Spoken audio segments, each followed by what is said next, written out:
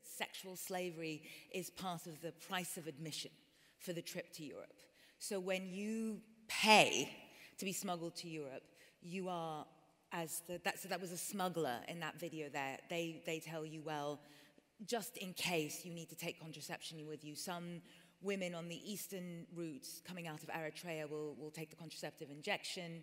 On the western route, they will give you condoms, or they will try and get you to start taking the contraceptive pill earlier on.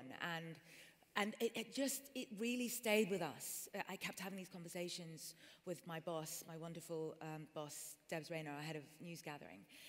And it just felt like sexual violence against women is such an accepted part of the price of admission, of just being part of society, that even when you are in these extreme situations, sometimes you yourself have to take a moment to think, no, this is as appalling as men being auctioned off as slaves.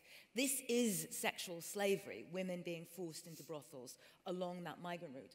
And my amazing boss somehow managed to figure out a way to agree that we would traffic ourselves. I mean, literally just onto the bus. So we met him at the transport point, at a brothel, actually. And interestingly enough, because I am from Sudan and I am very much the product of a very uptight mother, that was one of the worst parts of this for me. I was having to explain to my mother that, yes, I got trafficked. Yes, we did all of that. Mama, I was in a brothel. I'm really sorry.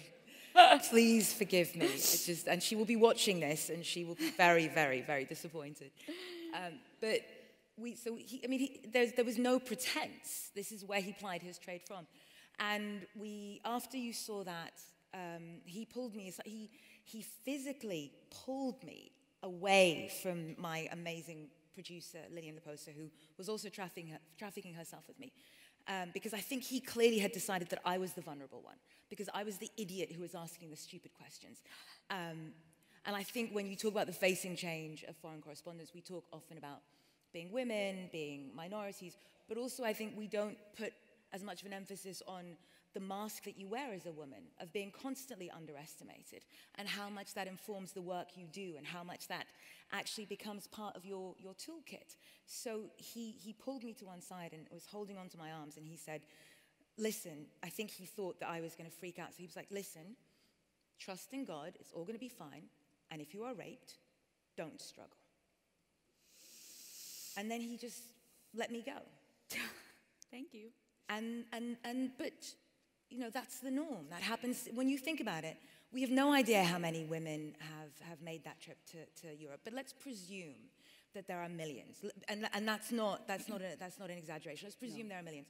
So there are millions of women who have been raped multiple times en route to Europe, and yet when they get to Europe, or the women who come up the southern route across the Mexican border into America are also sexually assaulted. Yet when they get here, we are constantly trying to decide whether they are worthy of this life that they are coming here for.